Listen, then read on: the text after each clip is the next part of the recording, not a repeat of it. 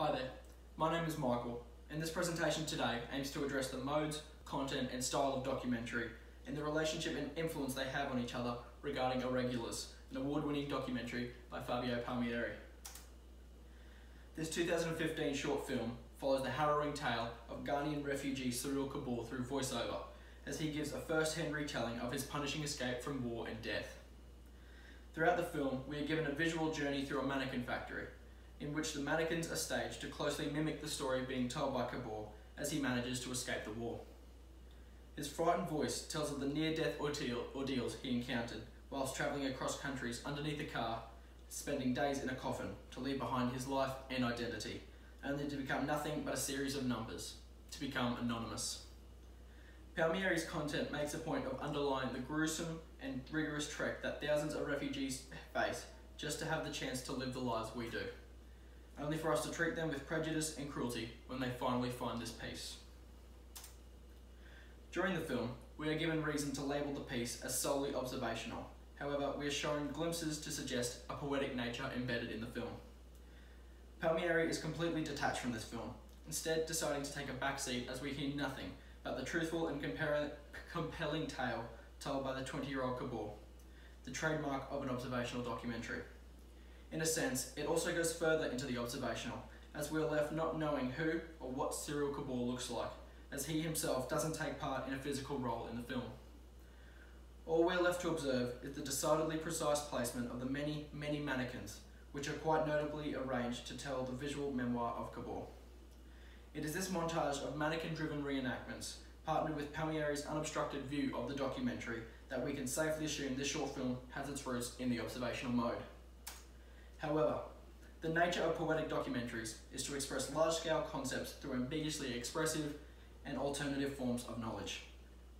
It is Palmieri's decision to follow the mannequins as a source for visual aid, rather than using real people or Kabore himself to perform a reenactment, that we can see small hints of poetic styling. While this one-man story doesn't cover the large-scale concepts poetic documentaries are usually associated with, the film makes note of the many voyages across oceans and land to seek refuge, stating, each year 400,000 people from Africa, Asia and the Middle East try to enter Europe. They flee from war, persecution and poverty. This provides an acute insight into the poetic nature also ingrained in Irregulars. Fabio Palmieri is relatively new onto the scene of short films and documentaries, with Irregulars being his first notable piece, although his style is well and truly prominent from his early work. His only other credited film is Blindly Dancing, released in 2017, which follows a couple who set out to learn how to dance in the dark, completely visionless, with the tagline, "Imperfection is beauty." It is across these two films where his unique and elegant style is found, finding emotion in places you wouldn't expect. Irregulars doesn't capture a human face, our main source for emotive behaviour, throughout the entire piece, and yet we still have an emotional connection with the film and the story being told. It is the story itself that provides the emotion, in the sense that we get that someone foreign, in other words completely alone and destitute, has gone through so much without a shred of help, only compiles this feeling. This can be found in Blindly Dancing as well, as we find an emotional connection through the movement and dance featured in the film. This is the main crux of Fabio Palmieri's style, directing away from the norm to find creative ways to display emotion and to tell a story. This goes hand in hand with the visual aspect of his style portrayed in Irregulars, the mannequins. Instead of displaying the fake emotion on actors' faces while they reenact Kabore's life, he chooses to stage several mannequins to display the events as closely as possible, creating a strong sense of detachment. This short clip can provide a first-hand insight.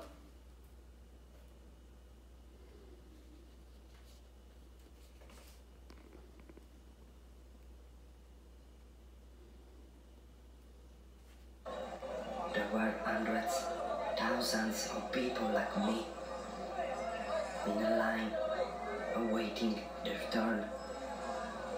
Men, women, children, all desperate, all alike.